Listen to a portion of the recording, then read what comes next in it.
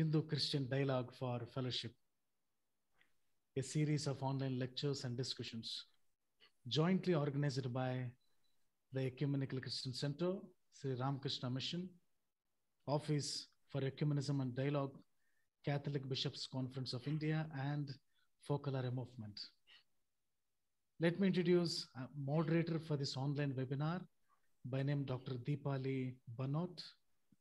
Dr. Deepali Bhanot is a former associate professor in the Department of Sanskrit at JDM College, University of Delhi, where she taught for more than 40 years at both the undergraduate and postgraduate levels.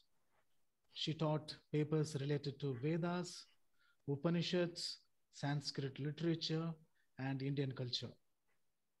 She also has a keen interest in Indian art and culture and Sanskrit Shilpa Sastras.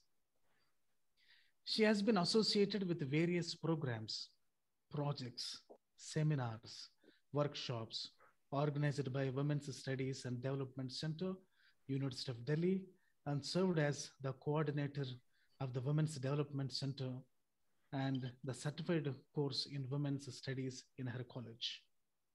She has been actively engaged in interfaith activities for more than 3 decades and has participated in a number of national and international interfaith seminars and conferences and presented quality papers.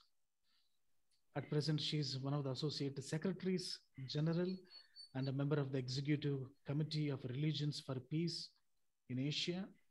She is also the co-chair of the Women of Faith Asia Pacific Network, Religions for Peace Asia. She has been closely associated with the Focal Area Movement and its activities for the past several years. She has also conducted a number of interfaith women's journeys with several parts of India for organization Interfaith Coalition for Peace. As a life member of the Guild of Service, an NGO engaged with women's empowerment, she has passionately worked for the project of the rehabilitation of abandoned widows in Vrindanam for over 2 decades. She also co-edited an amazing book entitled Gender Concerns in South Asia, Some Perspectives. Her special areas of interest are issues related to women and women's empowerment and activities related to interfaith harmony and peace. We're extremely fortunate to have you as moderator, Professor Deepali Bhanot. I cordially invite you to take this time to moderate this amazing and exciting online webinar. Over to you, ma'am. Thank you, Reverend Sukumar. A very good evening to all the esteemed participants of today's lecture.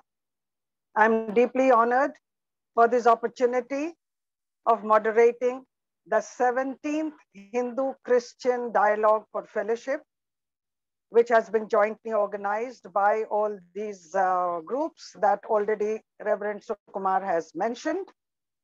Thank you, Father Matthews, for giving me this wonderful opportunity to moderate this lecture of this session. Friends, the topic for today's lecture is From Self-Centered to God-Centered, the Cannonball movement of Saint Ignatius of Loyola.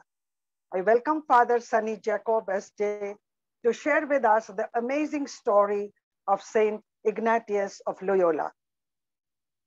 Father Sunny Jacob SJ is a Jesuit education specialist for educating Margis, Galway, Ireland. He is appointed by Father General as former General as Assistant for Mission and Identity of the Secretariat for Education for the Universal Society of Jesus in Rome. He is a well-known educationist in India and abroad. He founded St. Mary's School, Chandanakyari in 2006 and served as a principal in many other schools run by the Jesuit. He conducted several seminars for the heads of schools, CICSE. He helps the church in faith formation, interreligious and intercultural education. He published books and many articles on educational subjects in Mentor, IJERE, Jeevan, and many other magazines and periodicals, including UGC-approved periodicals. He's a regular writer to Indian Currents, Youth Action magazines, etc. His interventions on National Education Policy 2020 of the Government of India on behalf of the Church in India is well recorded. His networking with educational organizations and creating awareness about the National Education Policy 2019 is praiseworthy. Along with the CBCI and other Christian denominational organizations, he helped Catholic or Christian perspectives to be placed successfully before the Ministry of Human Resources Development and the Education Commission. Recently, he authored a book on educating India on the National Education Policy of 2020.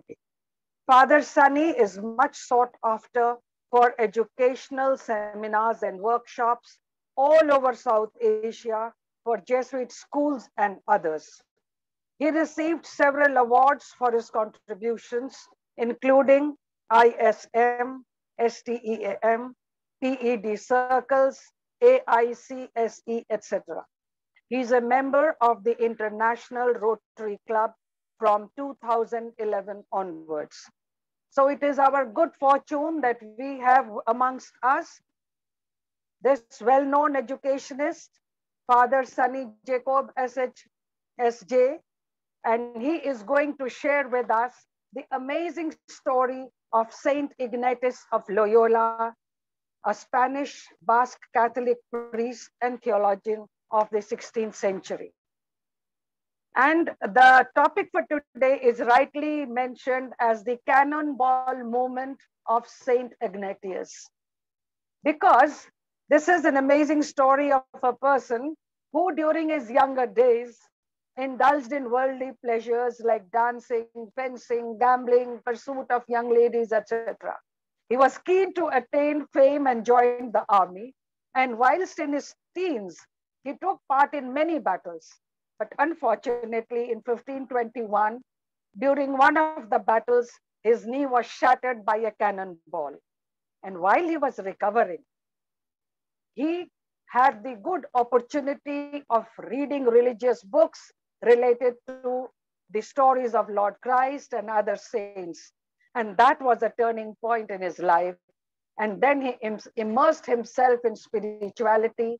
And later, along with Saint Peter Jacob, the first Jesuit priest, and Saint Francis Xavier, they founded the religious order called the Society of Jesus in 1540.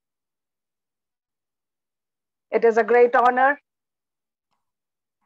Father Sunny Jacob, to have you amongst us. So I request you to kindly take the floor and tell us this good story of this great saint. Thank you. Thank you very much. I request all the participants to kindly switch off their mics, and while Father Jacob is speaking, and I request you to please put all your comments and questions in the chat box, and we will deal with them later. Father Sunny Jacob. Thank you. Thank you very much, Professor Deepali, for your beautiful introduction. And in gist, you have mentioned about Saint Ignatius of Loyola. First of all, let me thank Father Matthew for organizing the 17th Hindu-Christian Dialogue for Fellowship, jointly organized by ECC, Office for Ecumenism and Dialogue, CBCI, Sri Ramakrishna Mission, and Focolare Movement. I am really happy to be with you. In fact, it's indeed a great event for me to talk to you all the way from the peaceful, beautiful city of Galway in Ireland. This is a second program. After coming here, I am addressing India. So this year is the 500th year of St. Ignatius' conversion, as Professor Deepali just mentioned. So we Jesuits and their associates all over the world commemorate this year as the Ignatian year. And I think Father Matthew has asked me to share because of this importance, this 500th, otherwise we can say the 5 centuries over. So we are talking about a great man, Saint Ignatius of Loyola. You know, it's very good to recall when the canonization of Saint Ignatius was being considered, a Roman beggar was consulted. It's unlikely that he was popular with the great and good of Roman society. But the beggar was someone Ignatius has made an impression on. He described Ignatius as the small Spaniard with a limb who smiled a lot. I think St. Ignatius is often obscured by the image of a soldier saint. We all know that, as Madam mentioned just now, he was he was a soldier. While this image has a merit, it misses the warmth that was very much part of Ignatius's life and character. Now let us look at briefly about St. Ignatius. In fact, Inigo was his childhood name. So I will call him now Inigo. Inigo was born in 1491 in Basque region of Spain. Spain has different regions, and Basque region he was born. In the year before Columbus made his voyage to America. New artistic techniques and the rediscovery of classical Rome and Greece were sparking the emergence of what is called the Renaissance. Ignatius's world was that of the court, with the kings, princes, and chivalry. Religious debates of Western Church was never a concern for young Inigo. When we look at today also, we see comfortable people are not inclined to question their surroundings too much, which was very true to Inigo. Up to his 26th year, he was a man given to worldly vanities and having a vain and overpowering desire to gain renown. In his autobiography, this is what we see in the beginning itself. Up to the age of 26, he was a man who was given to the worldly vanities, according to his own words. Ignatius was an outward-looking young man who seems to have given little attention to his relationship with God. Ignatius outwardly practiced, like many people of today, outwardly practiced the religious practices of his time. Given his preoccupation with his quest for fame, he did not give much attention to God. In fact, God was not a primary concern for him in his younger age. On the 500th anniversary of his accident at Pamplona, which I will talk about later, perhaps now is an appropriate time to revisit Ignatius's life and reimagine him through the eyes of the Roman beggar. It's good to see the smiling side of Ignatius. In the Ignatian year, we are looking at the conversion experience of Ignatius, not about his birth, not about his death. We are looking at this year as the conversion experience of Ignatius. It is in fact a metamorphosis of Inigo to Ignatius. I told you the childhood name of Ignatius was Inigo. And he became Ignatius. In that kind of a, we can put an image. There is a metamorphosis, a change, a transformation that took place in Inigo. It's a journey, in fact, starting from Loyola to Manresa. Manresa is in Spain, a beautiful place where he got completely a different experience and world, which I will be mentioning soon. So in fact, it is a transformation of a self-centered Inigo to a God-centered Ignatius. That's why I gave the title of this talk, is a transformation of a self-centered person to a God-centered person. Inigo to Ignatius.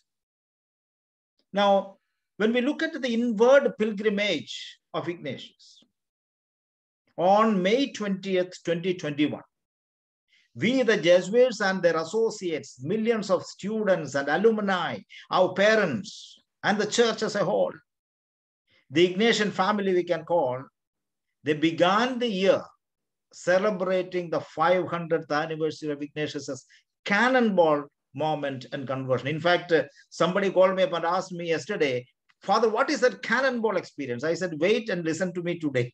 I will tell you. So, what is Cannonball experience of Ignatius? The celebration will continue through March 12th, 2022 to 400th year anniversary of the canonization of Ignatius, and it will end on July 31st, 2022, a feast of St. Ignatius of Loyola. Now, Ignatius, just look at briefly about his childhood experiences. Ignatius was known as Inigo in his early age. I told you that already. Inigo was born in the ancestor castle of Loyola.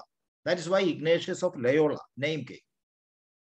It is in the Basque province of Guipuzcoa. That is an exact place name in Spain. He was the youngest of 13 children of the noble and wealthy family. He was 7 years old when he lost his beloved mother.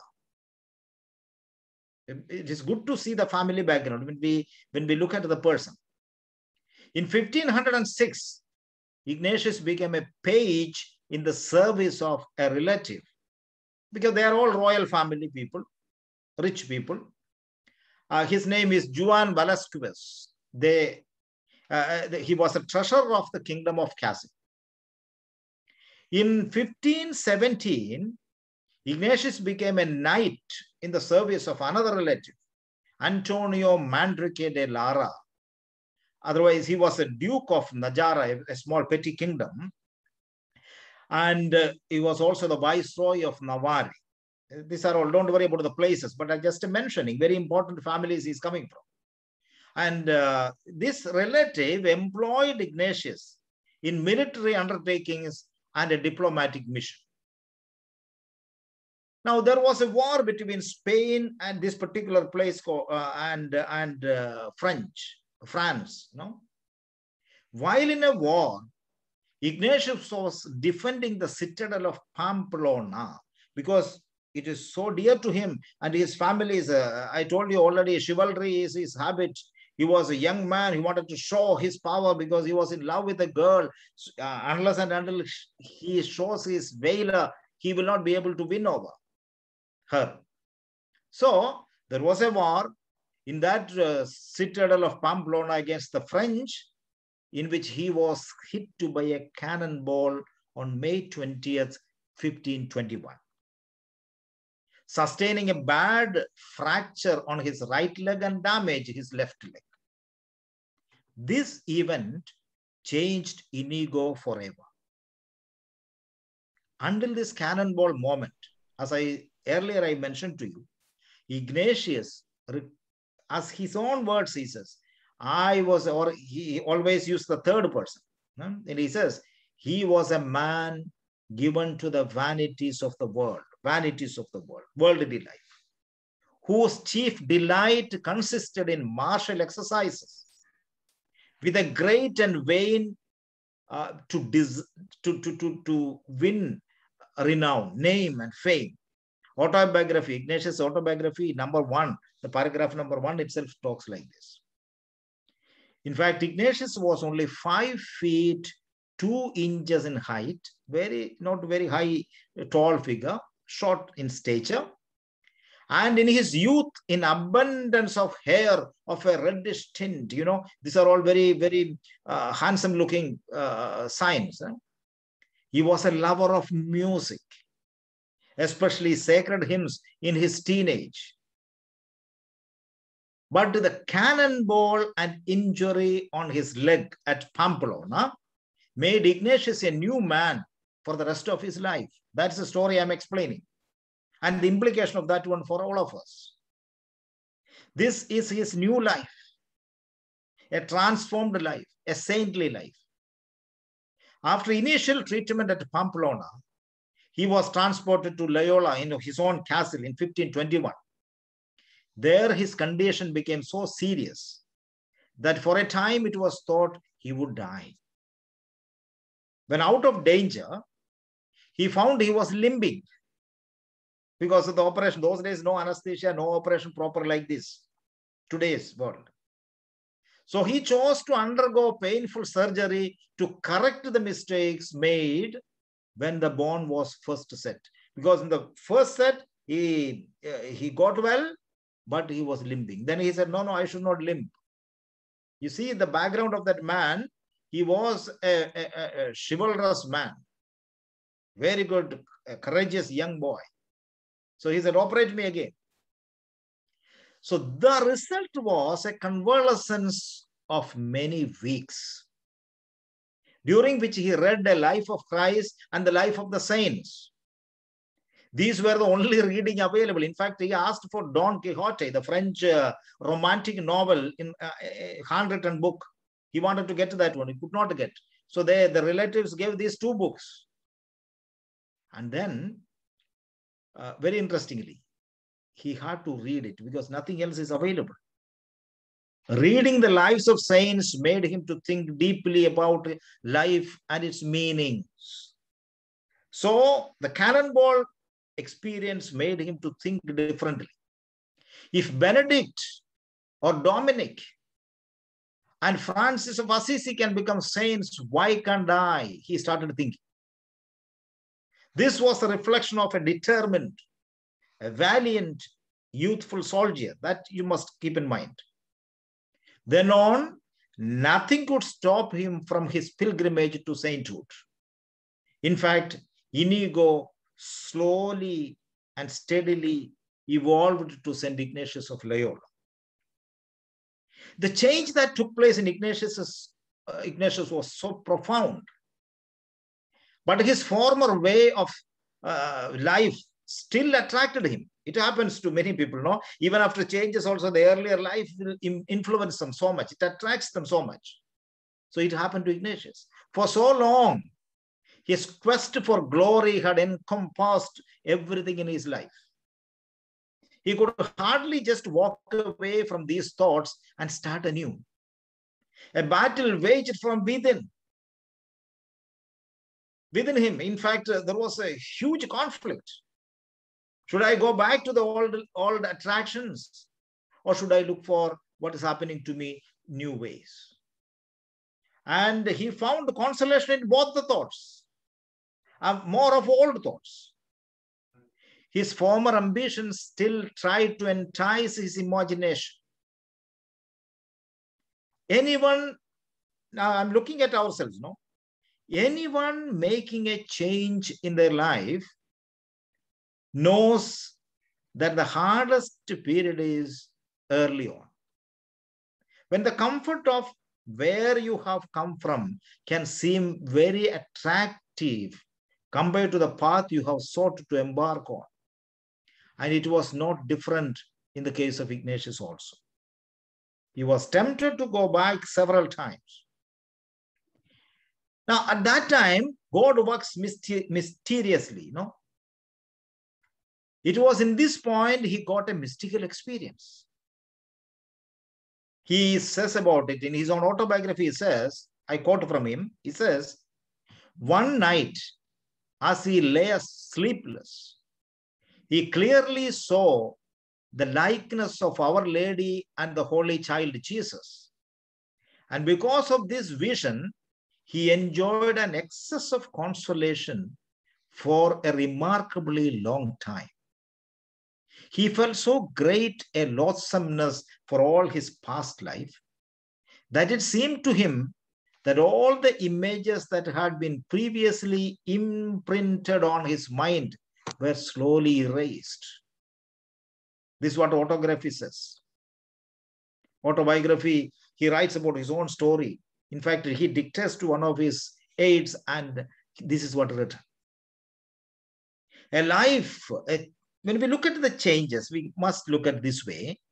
A life that was once so full of noise has now been replaced by something simple.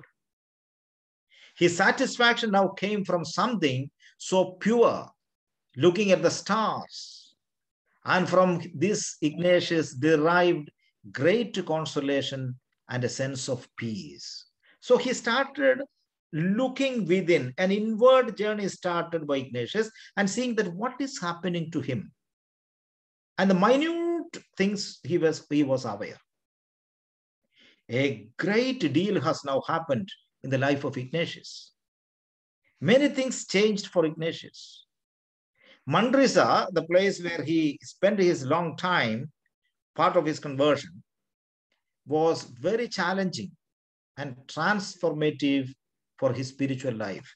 I'm not going to explain that, but there he had a lot of feelings of what to do. And then he went through these penances and difficulties, and then a lot of confessions and so on about his past life. So that means something deeply happening to him. And in Manresa, he started believing in the providence and an ability to listen very much, and that has helped Ignatius on his way to all through his life, to Holy Land or to Rome later. Providence meant everything to Ignatius. He put a total trust in God and believed that if something were to happen, then God would ensure that it would happen. And I think it's a very good point for all of us to reflect.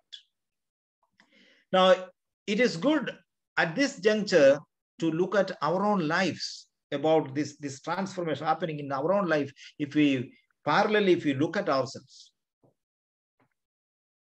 can you recall a moment when you were so confident that you thought you could achieve everything or anything?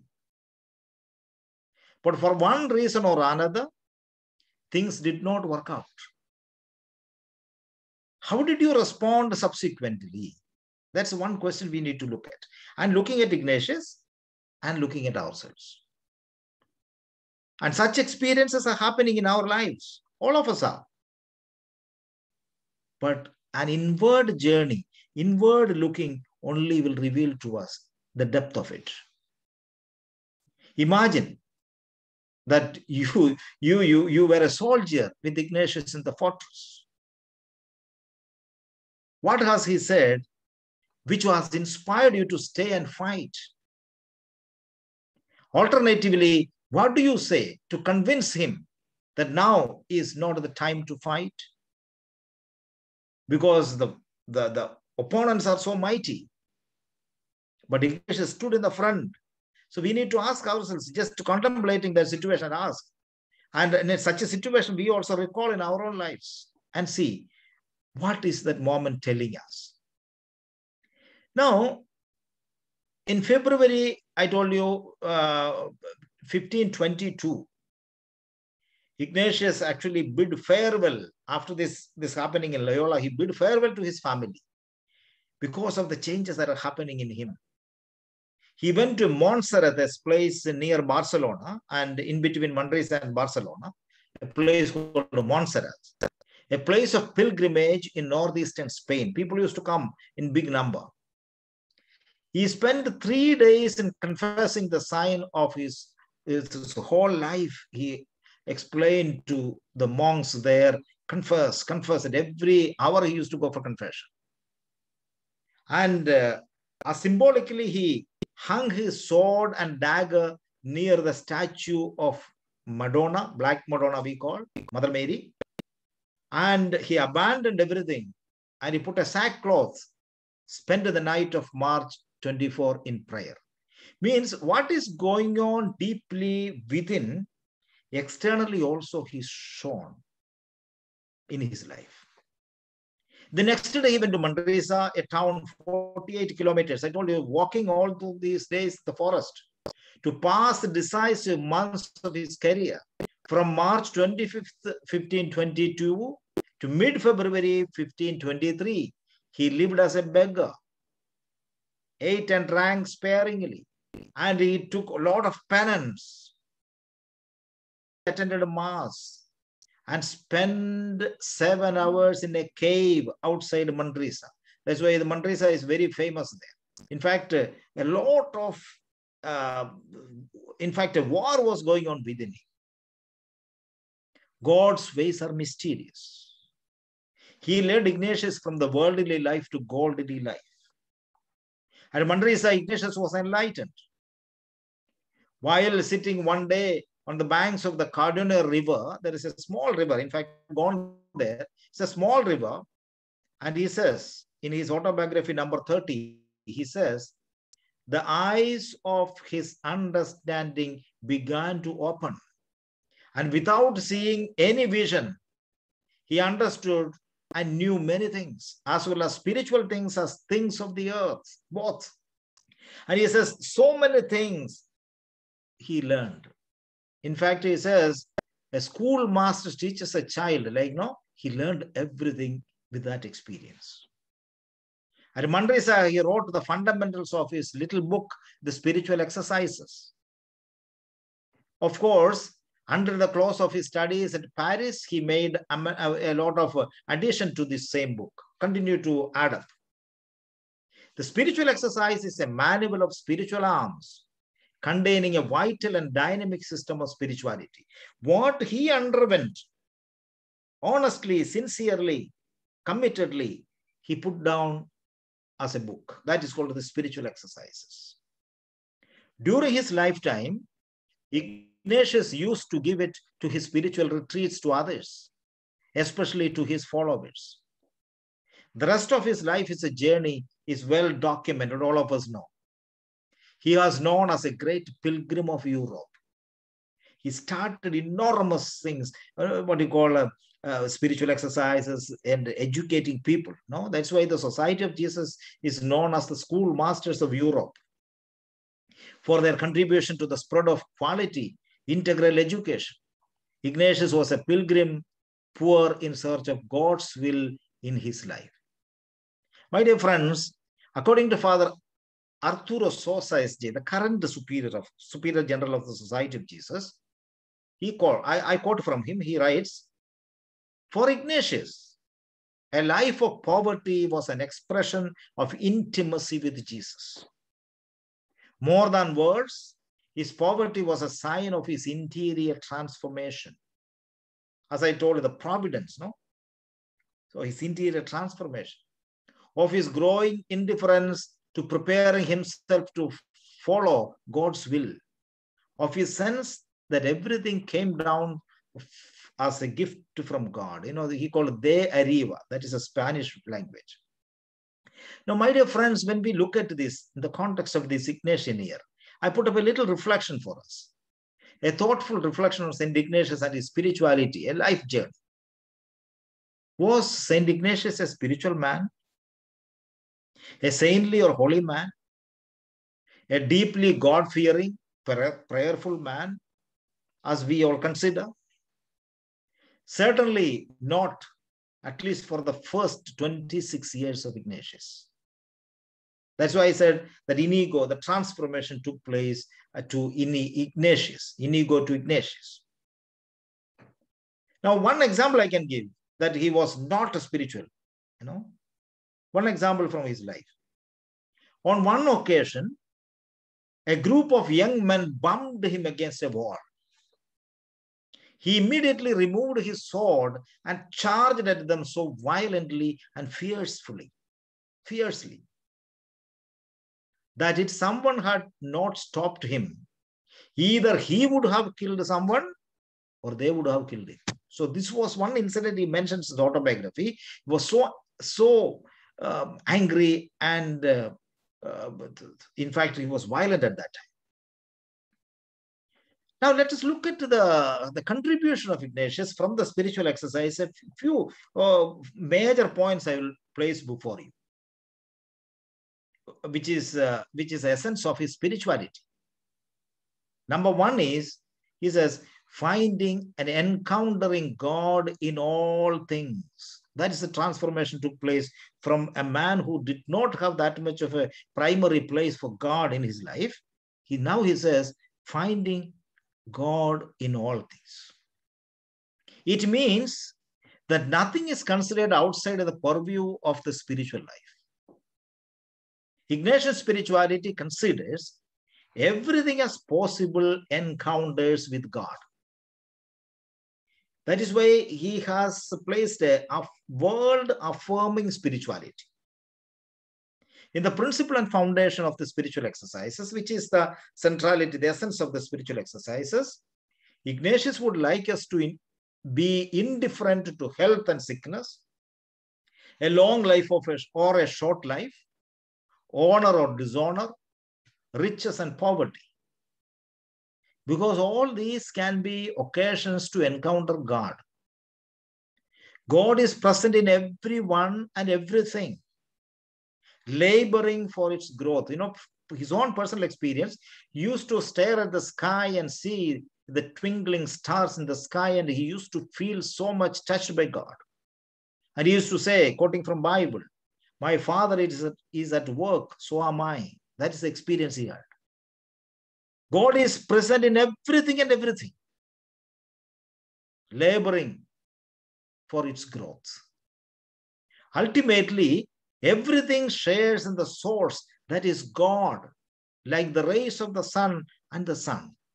Now, what we see is all emerging from God. It's like the sun and its rays. Ultimately, he believes that the waters of the fountain and the fountain lake, some origin, other origin is called God, and we must accept that. So see God's presence everywhere. That's the first thing he says. The second thing is, for us important, is contemplative in action. Contemplative in action. Remember the history of the church at that time. People were contemplation one side and the action is second. That kind of a thing. No separation was there. Ignatius made this one. Therefore, the implication of this one is we are called to be contemplatives in action. That means being active people with a contemplative stance towards the world. Instead of seeing the spiritual life as enclosed within the walls of the monastery, Ignatius asks us to see the world as our monastery. This concept, totally novel and radical for religious life of that time, because people used to get away to a monastery to lead a spiritual life. Ignatius says, no, we have to be in the world. It's an invitation and a challenge for us today. This is a sine qua non if we are to encounter God in all things. That's the second point. Third point is freedom and detachment. Freedom and detachment. I think that what prevents us from a life of freedom and joys is that we are inordinately attached to people or places or things. We have disordered affections. Having affections and being attached to a certain people and things are fine. That is natural. However, inordinate, disordered attachment is what brings us sorrow and pain. Since it is an affection, it is appealing. But it is disordered. It is not life-giving. It causes death. Ignatius invites us to move towards ordered attachments. If we did so, we would become freer and happier. Ignatius certainly wanted us to have life and have life to the full. The next point, the Ignatian spirituality, the centrality is discernment. During the crisis of the COVID-19 pandemic, for example, we are constantly called to make choices, isn't it? All of us, those who are listening to me, all of you have to make choices. The crisis is at once global and its spread and impact and local in its visibility. It has affected nearly everything and everyone and has brought us face to face with a plethora of choices. The challenge is to choose correctly when faced with a conflicting set of choices. To this end, the rules for discernment from the spiritual exercise could prove helpful. They are valid and relevant even today after more than 470 years. They are deeply rooted in reality and have stood the test of time. The challenge is not only to know the rules, but also to have the wisdom and grace to know how, when to use them. So discernment is very, very important. We all talk about discernment. Discernment is not simply coming and discussing and debating and deciding. Discernment is seeing what God wants us to do in this current context. I think this COVID-19 situation will ask us to be more discerning people. And one more point is that we have a word called magis. And many of you must have heard about the magis. My friends, the alumni and so on, they will talk about magis. Magis means everything for the greater glory of God. Ignatian, what we call is the gist of Ignatian spirituality is AMDG, ad majore Dei gloria. That means for the greater glory of God. It is one of the hallmarks of our spirituality. Mediocrity had no place in the worldview of Ignatius. The spirituality of the magis is a spirituality of infinite possibilities. It is not a spirituality that would result in a heart attack. Rather, it's a spirituality that would bring depth, joy, and breath of fresh air into our lives, as Ignatius was happy. Father General, when talking about the magis, says, it is a call not only to do more, but also to do it better. That is called magis. It's not the amount you do, but do better. That is called magis. And so now let us just, before I conclude this, let me tell you about, we are celebrating this year as Ignatian year. And I said it will continue for 1 year. What is actually the significance of the year, Ignatian year? God continues to invite each one of us in deepening relationship. In other words, to ongoing conversion. We believe that by embracing this invitation, we embrace our God who calls us to act in new, bold ways that reconcile our world, bring about justice, peace, and compassion. Look at what is happening in Afghanistan. Look at what is happening in many parts of the country. We need justice, peace, and compassion. For this Ignatian year, we ask for the grace to see all things new in God. Now, Cannonball moment of Ignatius is the reason for the Society of Jesus and its numerous institutions, innumerable stakeholders, alumni, and our students across the world. For all of us, the pledge is to continue the grace of Ignatius's conversion in our world. In fact, the Jesuits or the Society of Jesus therefore identified 4 universal apostolic preferences to serve the world in our contemporary world. In the next 10 years, this is the focus we are doing. Number 1, to show the way to God through spiritual exercises and discernment. My dear friends, today's people, all of us, are in fact caught between two major forces. One is extreme secularism. Now I am in Ireland or in Europe. I see how extreme secularism, that means God has no place. That's one way of looking at it. And therefore, chalega, everything goes. There is another one is extreme fundamentalism. Like the best example you see right now in Afghanistan or in many parts of the Central Asia or within the country, we all have enough experience without naming them. We know fundamentalism is very much pushing us. So in between two new major forces, we, the Jesuits, are asked to do, all of us are asked to do, in fact, all of us are asked to show the way to God, whichever religion people belong to. That's the one thing. Second, and the tool is spiritual exercises is a very good thing for us. So number one. Number two, proper discernment. So that's the first thing. The second area is to walk with the poor, the outcasts of the world, those whose dignity has been violated in a mission of reconciliation and justice. I was talking about Debashish Gupta ji and so on is working for peace. The alumni is working for others. Many of us are, many of you are. Father Matthew himself is engaged in peace building. And I think we need to come out with that much more strongly. Like Father Stan Swami, which the name everybody knows in India now, he stood for this. We walked with the outcasts, the people. That's the second mission we need to do in the context. And third one is to accompany young people in the creation of hope-filled future. You see, there is no hope.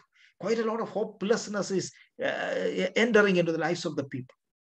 And I think, especially the youth, we need to give them hope and give them that there is a future.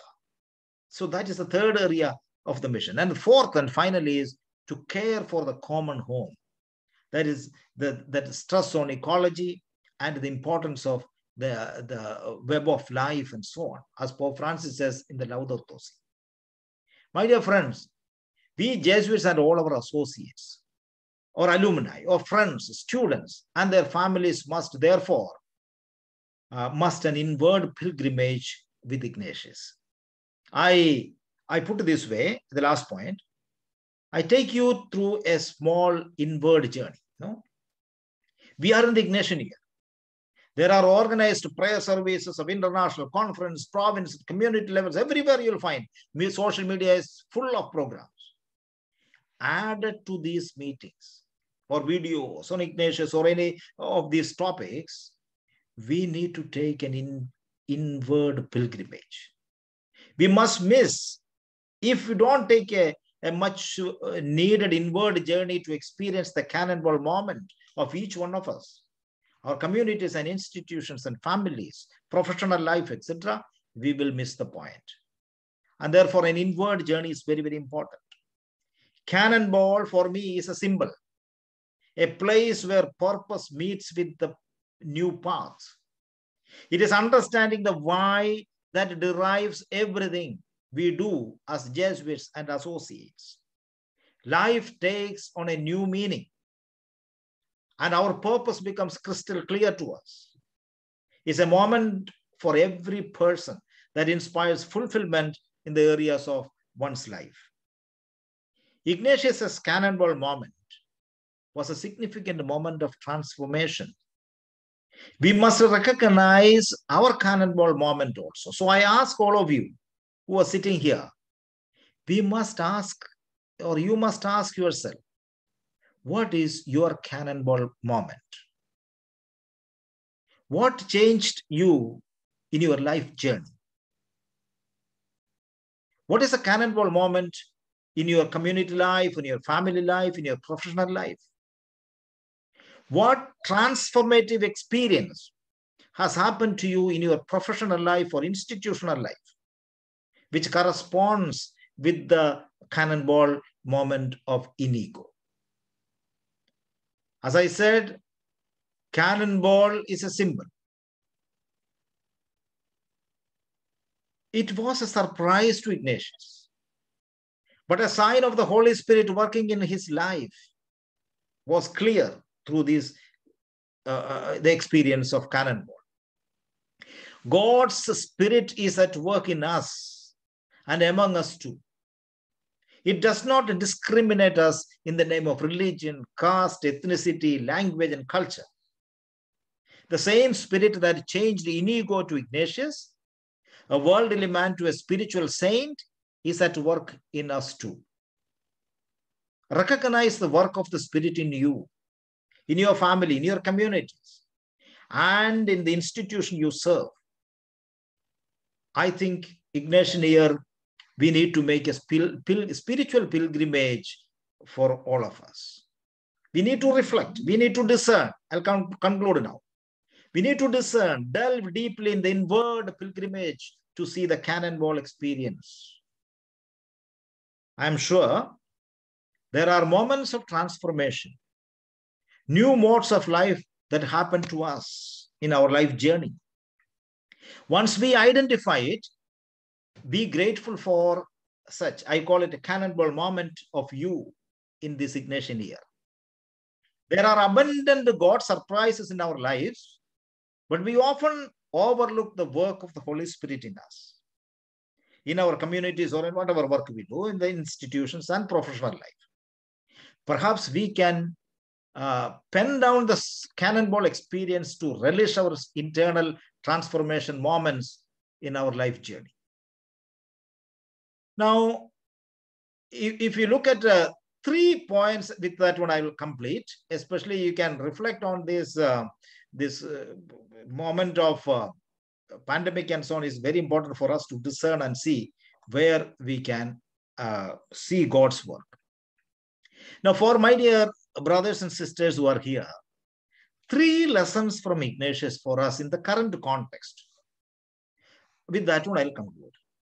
Number 1, I learned from Ignatius is change is okay. Change is okay. Cannonball not only shattered his leg, but his plans in tatters too. Therefore, change will happen to our life. Accept change is okay. Number 2, community is vital for us. After his conversion, Ignatius realized that the insight God was giving him has to be shared. And he sought out like-minded people. Much of his early ministry was sharing the spiritual exercises. So, if you have a God experience, it has to be shared. And you must build a community. And community is vital. That's the second point. And third is, make time for contemplation in our lives. While in convalescence, Ignatius began to contemplate things beyond his standard frame of reference. He was open, he was listening, and this made him to do greater service, always with a smile on his face. That's about Ignatius. And finally, a few questions for us to reflect for the discernment. Ask yourself, how do I relate to God? Is it out of an obligation or desire to have a more personal encounter with God? It's a deeper question on our spirituality, our religiosity, etc. Second, am I preoccupied with the bettering myself materially? When I pray, what do I pray very often? Do I focus on what I want from God, or do I ask God to be shown what I do to serve others?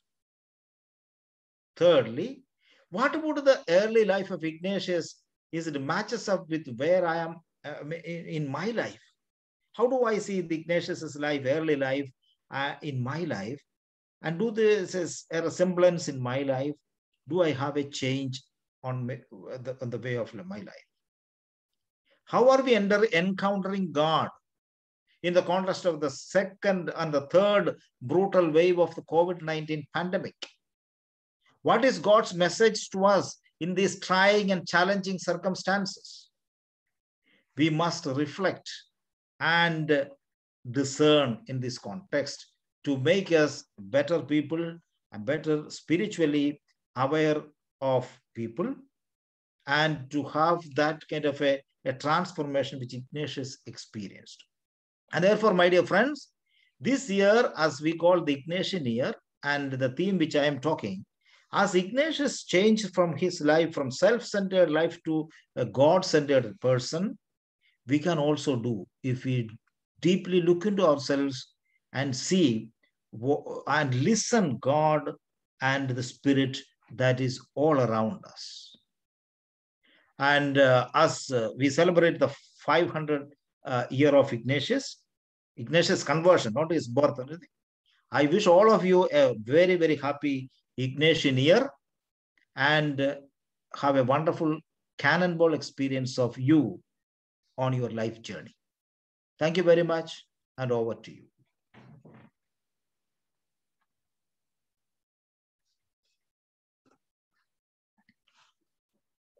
Kindly unmute and speak. Sorry.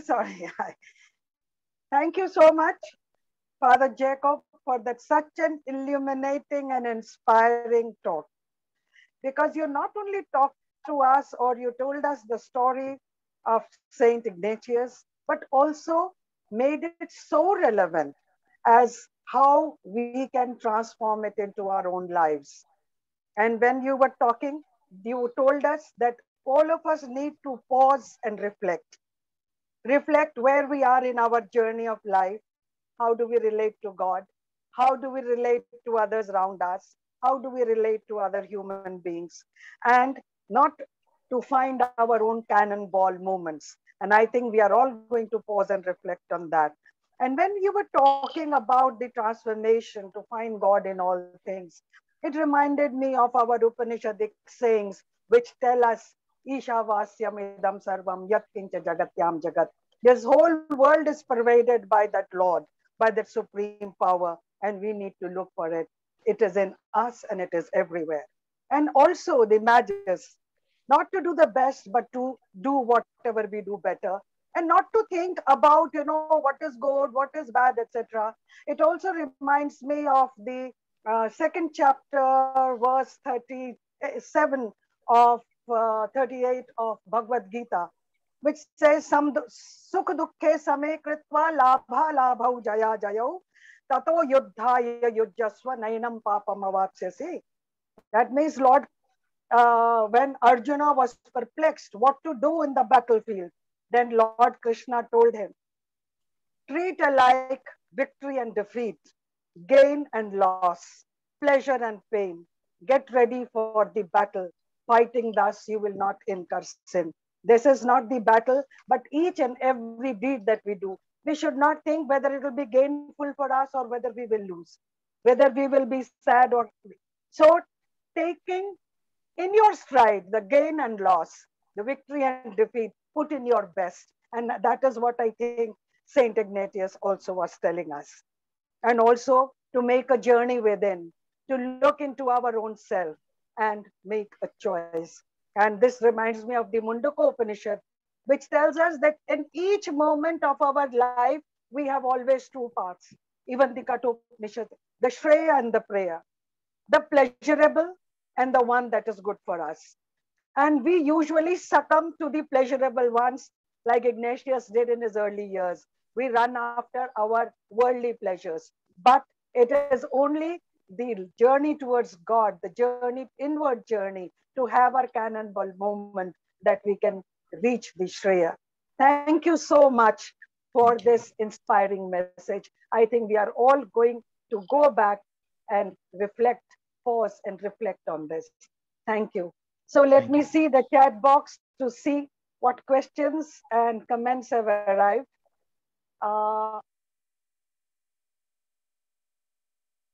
Okay, I'm using my mobile. So mesmerizing storytelling, Father. That is Debasis Gupta. And then from Bernard, Goa, God's ways are always beautiful and higher than ours. We realize it only in retrospect after many years. So these are comments. And from Inigo Joshim, sorry for mispronunciation. Father Sunny, you have led us into an excellent spiritual inward journey. Profound and challenging talk. Thanks. Then from Edelvis Quadros.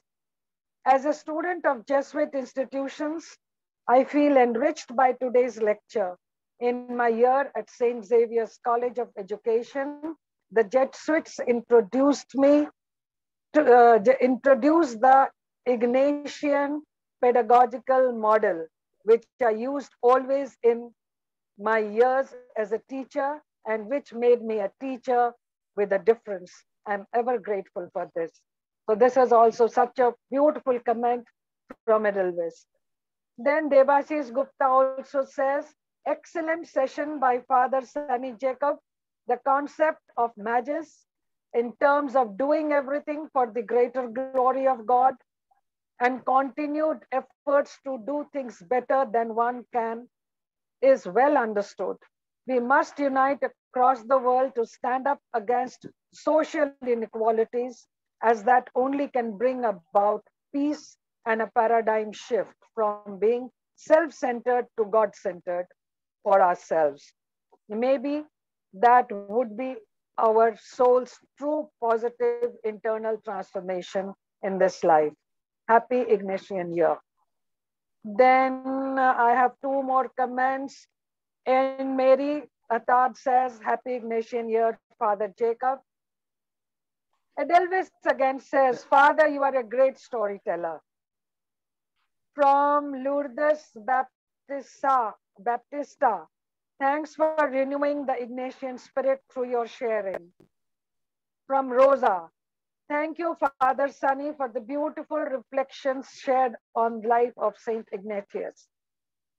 From Abhishek Gupta, so inspiring really, my affection to you all that comes from all the emptiness, respect being empty, respect that with inverted commas, which is not Shiva. Materialism will surely burden you and slow you on your path. From Ravin Roy, thank you very much with illuminating talk.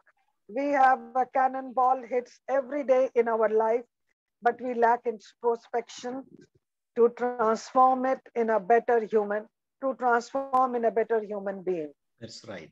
From Samuel Sunit R. Father Sunny, superb, insightful thought about Saint Ignatius of Loyola. We will reflect. There is a question. Yeah. We will reflect in our lives too, with grace of our, with our God. Can you tell some more about his charity? This is a question. Sure. This is a question, Father Jacob. Yeah. We will reflect in our lives too, with grace of our God. Can you tell us some more about his charity? Yes.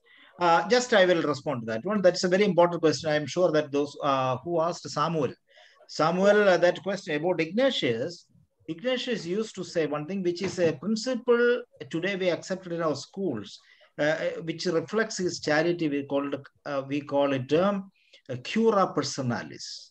For Ignatius, care of individual is more important. He does not believe in one size fit for all.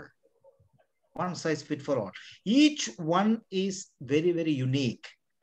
So therefore, caring the person means according to his needs, his talents, his abilities, and so on. That is the principle the Jesuit education follows today.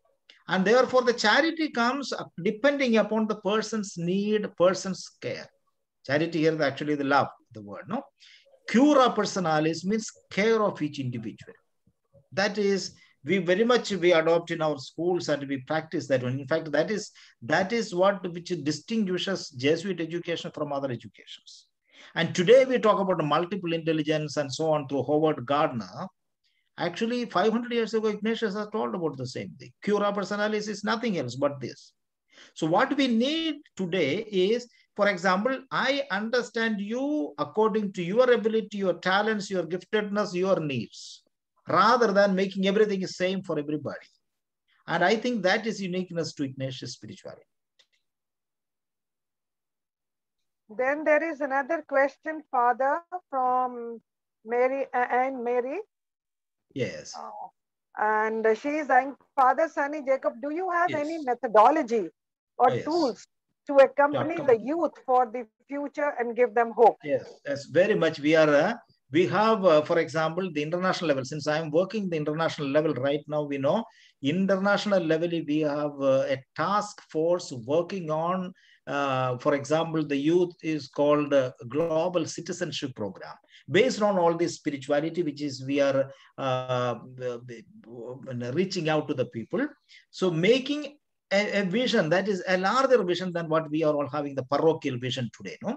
If you look at the world, in a globalized world, what we see today is more, we call it a globalized world, but we are all becoming more and more regionalistic. You see, just look at that. Now, we need to create an awareness in and through our educational endeavors to make people aware that we are universal citizens, global citizens. So that is one area we need. Second one, I told you already about the four what you call universal apostolic preferences.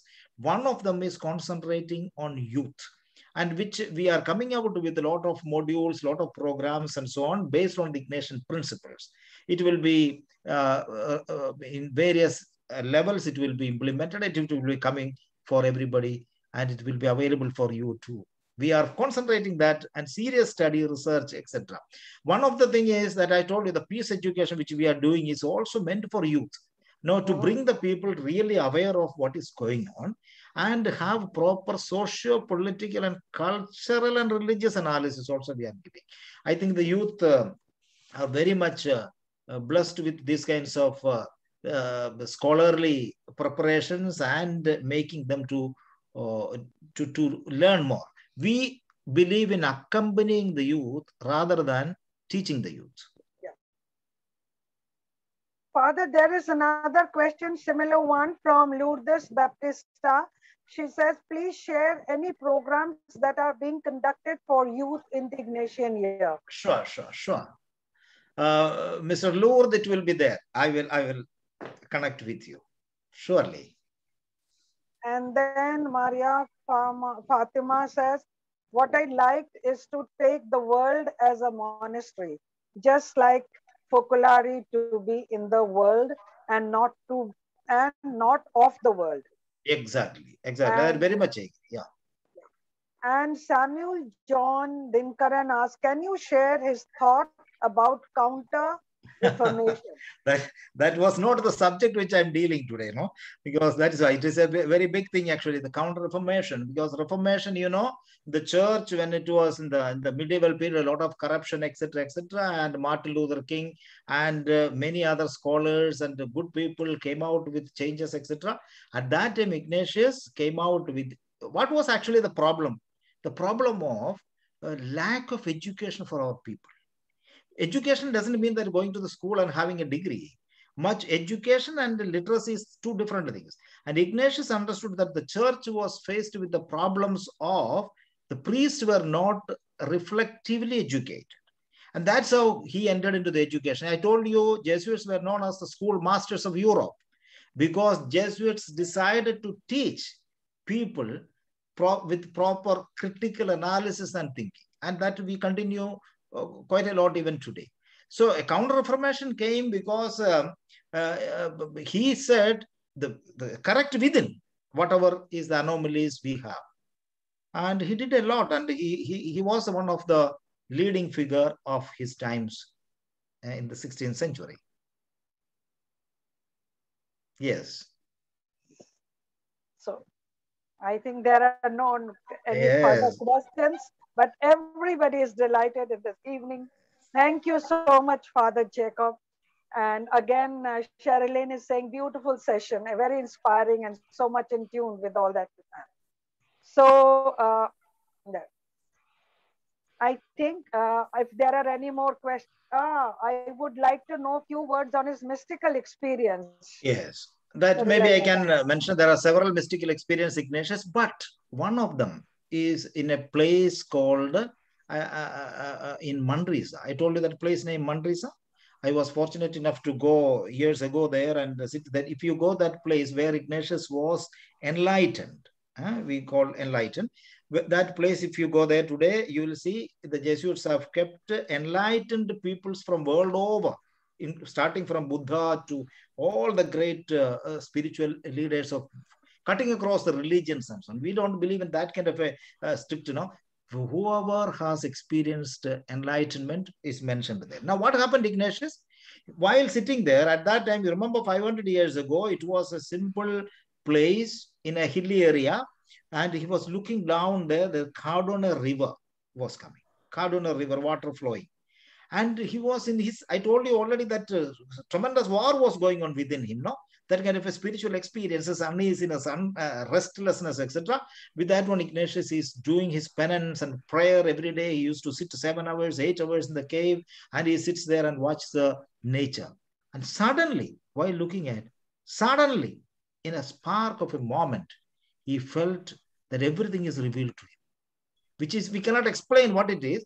It's an experience. It's a spiritual experience, a mystical experience. And through that experience, he says, God has taught me like a schoolmaster teaches his child. That means within no time, everything, the concept is clear. And he says, not only spiritual matters, non-spiritual matters also clear to him at that time. That was one of his experience, which is called Cardonier experience. Then another experience is called when he was going to Rome, went to Jerusalem and could not succeed there. And he went, finally he was walking. And then there he gets a Las Tota experience. Las Tota is a small chapel near Rome, where also I have seen that place. If you go there, Ignatius was going through there, and then he got into there for a prayer. Suddenly, he gets another enlightenment there. And he says, God the Father, because he was confused what to do with his life. And suddenly God the Father appeared to him. He feels like that. And Jesus was there and the Spirit. And he says, I want you to take this man with you. Father is telling son Jesus, and also to Ignatius, join with Jesus. And that was another mystical experience of Ignatius. With that one, he was convinced what he is supposed to do. And as a result of that one, the Jesuit society came in, and the tremendous contribution the society could do in all over the world because of these kinds of mystical experiences. And mystical experience, we don't have an explanation to it, That's why Ignatius himself was not very much deeply writing about that. He says, I can't explain, but this is what I got it. That's it. So tremendous experience. And I'm sure mystical experience sometimes, this kinds of a spark of an understanding comes to us also, especially in the light of spirituality, etc. Each individual can have. And that madam said, we have plenty of experience in Hindu traditions. We have the Buddhist traditions. We are all over. I believe every religion has enlightened people. Yeah, thank you, Father Sunny, for this wonderful, stimulating and inspiring Matthew, I think talk. there is another question from No, I am not concluding. I have two questions. I will. Okay. Okay, your question first, and Derek can wait. Yeah. Okay. So I will. With the short. See, I had the opportunity to stay almost a month in Manresa. And I was staying with a friend of mine who is a professor, and then took me to this cave, and also the Benedictine monastery of this Black Madonna. Montserrat. And I was Montserrat, yes. And then I was told that there was a light coming from Mother Mary and touched him. And then, so I think there was also an experience with the Blessed Mother. One, and another question is that I also gone through this the Ignatian spiritual exercises, where he is also using lots of imagination. That is the smell, the fire of all the. So these two questions, I think it will be interesting to all of us. Good. Yes, Ignatian spirituality is actually use of our senses. Very much in that what you are saying, contemplation. Actually, we are not simply meditation. Contemplation means we are placed ourselves with the scenes which we are imagining. So a lot of that kind of what I call a spiritual basis has been given by Ignatius. And in our Ignatian retreat actually is based on contemplative retreats. We are fully using all the senses to experience God's ways. I think that's one thing you said. Second one is correct. You say that Montserrat Ignatius had that beautiful experience, and several times. That's why Ignatius was so much touched by Mother Mary, and he considers later as the mother of the society also. So much devotion to Mother Mary. That is his experience. And he gives a beautiful prayer for Matthew. That prayer always he says is, Mother Mary, Mother of God. Mary, Mother of God, place me with Jesus. That means the intercessory role of Mother Mary is acknowledged and saying that she is the Mother of God, and please take me to keep with Jesus and his values and his teachings, etc., to walk in his path. So he was so much devoted to Mother Mary. So such many experiences of such are there with him in his journey. Thank you, Matthew, for saying that. Thank you, Father Jacob. There is another question from Derek Barnabas. He says, Yes. Father, the present pandemic has turned our lives to a drastic tragedy. How would Ignatian spirituality look at this as a cannonball in our lives? Yes, that's why I said this inward journey will help us not only individually, but institutionally, professionally, etc., and society level, community level, family level, and so on. Now, looking at this current situation, Ignatian discernment and the tools of spiritual exercises of Ignatius will help us to understand what's happening. For example, I look at it this way, that this pandemic has done a lot of harm, yes, but at the same time, it plays like an X-ray for us. It shows us, X-ray means what we cannot see through our eyes have been visibly manifested now. One thing is, what we consider as great, like our powerful weapons, our modern technological advancement and so on, is not going to save us. It is clear. Now, that second, it shows us also our misplaced priorities has come out. Thirdly, it is also telling us that your division, your hatred against one community or one religion and people like that, no nation, etc., which is all absolutely, that is not the important thing. The important thing is unity, harmony, love, and the web of life, which is God's gift for us to strengthen that. I think this pandemic is telling us much more, and Ignatian tools will help us to really identify it, and in the larger way. No, for example, if we look at only about this 5 years or 10 years, we will not be getting the full picture of it. It is like I use a lighter moment. A story, a parable is like this. Once the catechism class, the teachers told the students, if you ask the God will give you whatever you ask. So one day, the boy with that conviction, he happened to see God, and he asked God, what is 1 minute for you? What is 1 minute for you? The God said, 1 minute for me is 1 million years. Then the boy asked, please tell me, what is 1 rupee for you? And God said, 1 million rupees. Boy was so clever, he asked God, then why don't you give me 1 rupee? God said, wait a minute. So this is what we all tend to see, smaller ways. I'm not belittling of any of those things, but we need to see in the larger picture. Maybe in the human history has misplaced priorities. It is telling us that we have gone wrong somewhere. Change, correct the course. That's what Ignatian spirituality tells us. Right, technology has made us life so fast and easy. The young people today, everything on the click of a button. Instant. Yes. Instant, yes. Everything is instant. Thank you, Father, for that wonderful lecture. This evening has been really delightful.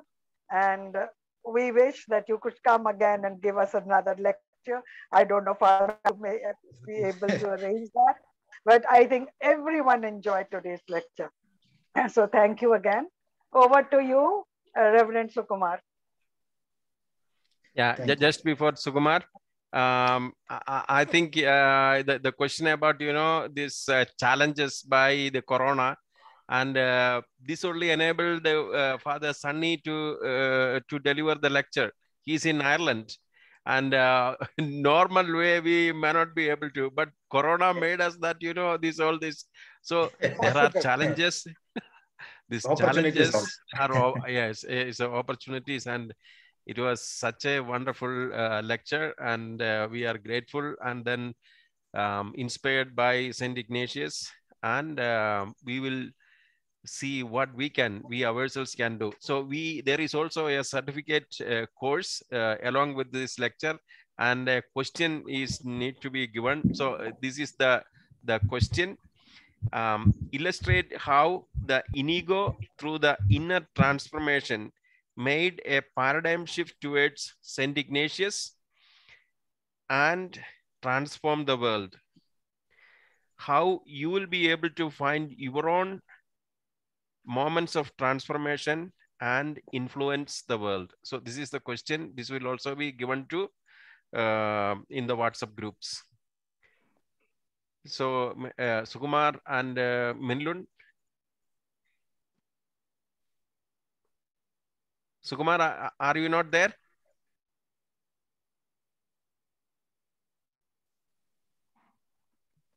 Yes. So I think today it was such a blessed moment for us. And see this almost 1.5 hours, we have really forget about the time. And then it was such a stunning, inspiring, motivating lecture. And I thank Father Sunny, and also this splendid moderation by our moderator, Dr. Deepali Bhanot, and she also gave from the inspiration from Bhagavad Gita. So we have actually inspired by this spiritual great visionary. So I thank both of them. And Milun, are you here? And Yes, Sukumar? Okay. Yes, Father. So what is for the next Sunday? Okay, next Thursday lecture will be on Saint Edith Stein by Reverend Dr. John Sakoira, OCD. So the lecture is on Edith Stein, and she was a professor of phenomenology, philosophy, who was an assistant to Husserl and a collaborator with Martin Heidegger. So she became Catholic and a saint, and that was about the next Thursday lecture.